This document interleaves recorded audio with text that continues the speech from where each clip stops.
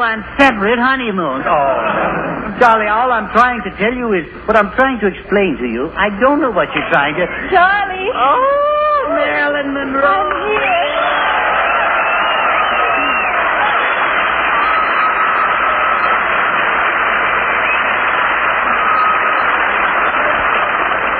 Oh, and you look beautiful. I'm wearing my wedding dress. Yeah. Something borrowed. Yeah, you didn't borrow enough. We'll be so happy.